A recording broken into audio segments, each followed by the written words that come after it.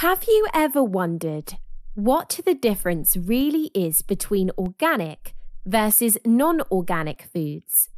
Listen and take notes.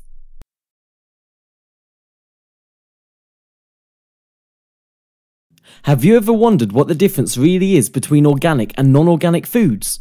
In the studio today, we have invited Melinda Tomany, who is a nutritionist. She'll explain the difference between organic and non-organic foods. Melinda, thank you for joining us in the studio this morning. This is a fascinating topic. Could you please explain for our audience the difference between organic and non-organic foods? Thank you for having me. Organic food items are produced using processes that use no synthetic substances. Non-organic foods, on the other hand, use synthetics to produce the finished food products. Right. Organic foods are not genetically modified, whereas non-organic food items can be modified by their producers at a genetic level.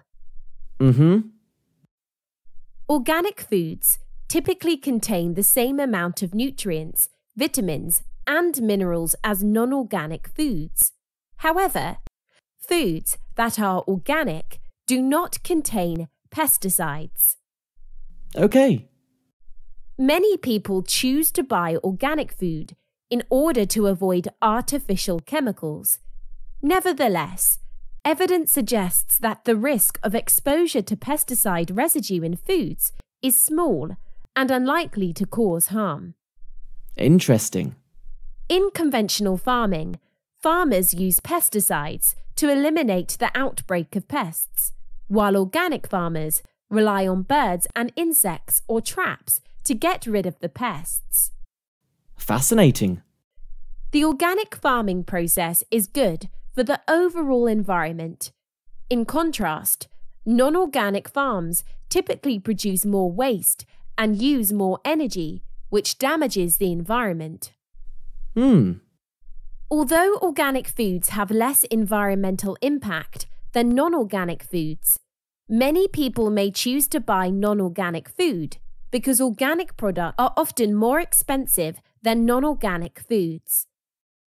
Another difference is that organic food is only available in season. On the other hand, non-organic food is available throughout the year. For example, organic apples disappear from grocery stores in late winter, while supplies of non-organic apples may be overflowing. I see. Thank you for explaining everything so clearly for our audience. Come back anytime. Thank you for having me. I will. Did you notice what transition words I used to talk about the difference between organic and non-organic food?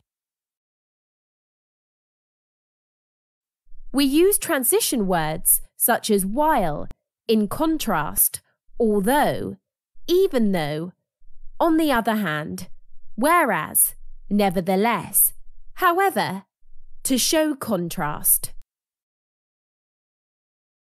Non-organic foods, on the other hand, use synthetics to produce the finished food products. Organic foods are not genetically modified, whereas non-organic food items can be modified by their producers at a genetic level.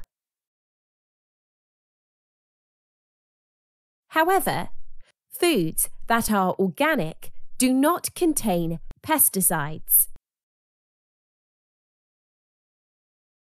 Nevertheless, evidence suggests that the risk of exposure to pesticide residue in foods is small and unlikely to cause harm.